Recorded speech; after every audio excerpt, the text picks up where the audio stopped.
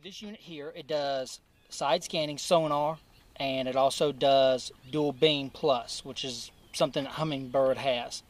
So with this, when you power it on, it'll come up.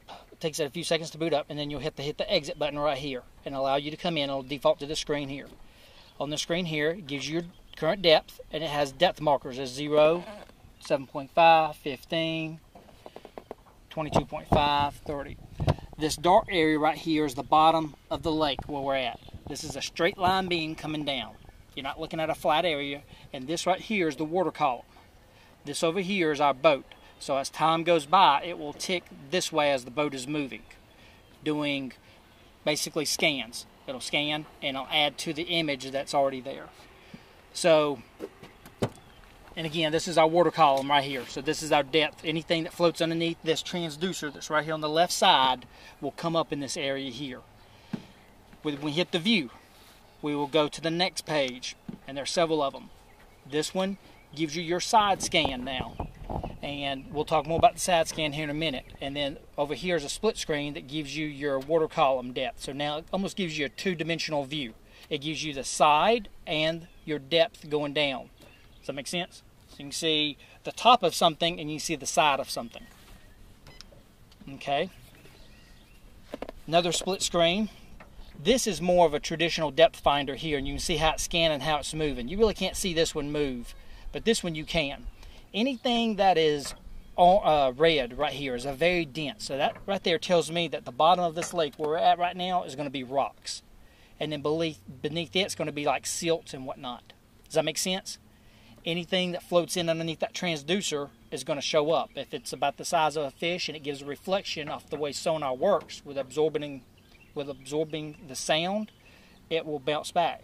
Right here, that looks, it's going to be like a tree branch sticking up. Right there, you see that? Mm-hmm. And so as the boat moves, as you see, it's going to keep going by. So next page.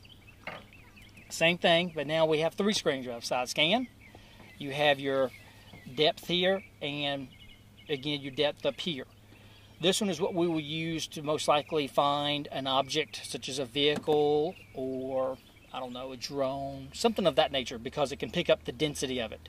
This one here can also pick up the density, but it's a lot harder to read than this one is. As you can see, you can't hardly see it, but you see up there those little lines up there, that cluster? Down here it's more defined of a line, up here it's more of a cluster. And see, there's another one coming in. You can see that there on the bottom, but down here you don't see anything. So this one down here is more refined of the density of an object. So now here is your side scan. And this is what this is all going to be about today. So with the side scan, the way it works, right now it's set to 150 feet out on the left and the right side. So that means we are now currently looking out 300 total feet. In order to understand how this reads, if you were to take this screen and rotate it 90 degrees, with me so far? You will see the boat, you'll see this line right here. That line is going to be the surface. And then this is going to be your water column in the center of that dark area right here. And this edge of the blue is the bottom of the lake. Does that make sense? Okay. So you turn it sideways, that's how.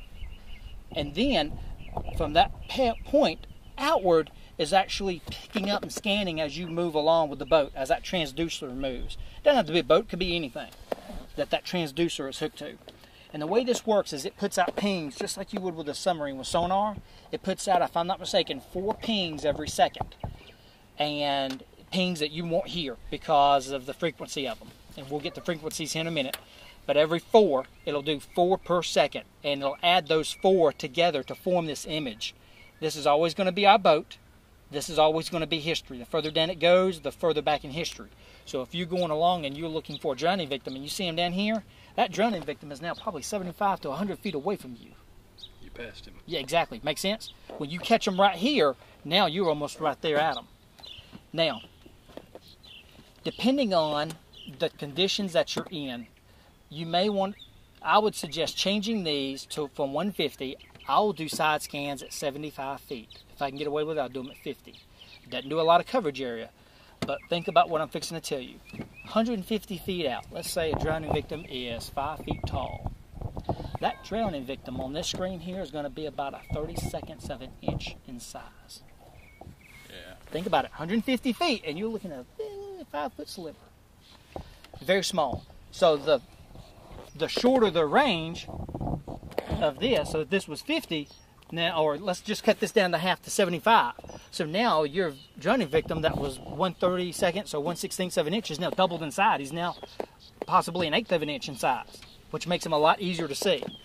And you're going to need that because human bodies, due to the soft tissue, they don't reverberate sound very well.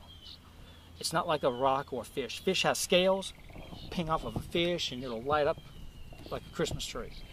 A body will not. And if you can get close enough, you can actually see the image of the body, because most drowning victims are palms out, hands up, like, you know, and then your feet are going to be spread apart, and you can actually see that image. The thing with side scan, you'll notice the colors here.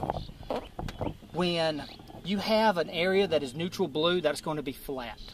So if we were coming along straight right now and all of a sudden we see a dark area come out to the side like this, that's going to be a drop-off or a decrease in depth, a hole, whatever you want to call it. When it gets a lighter blue, that's going to be an increase, so you're getting shallower, or the terrain on the bottom is getting shallower. It's coming upwards. Coming out from the boat is 75 feet, so right. if we happen to see Justin come up over here on the side, when he swims past our rear motor, you'll see him pop up here somewhere. And when you do, what you'll have to do is, you know, your maximum is 75 feet at that edge. And there's your water column right there at your boat, the bottom. So now you do the math. See, there he is right there. Okay. See his feet? Okay. Yeah. See his arms? See his arms? See his legs coming out? Yeah. And so now you can freeze.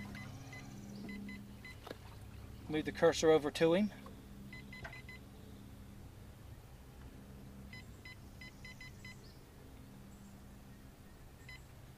And zoom in on him, and yeah, you could say that's a body. You got legs right there, you got arms.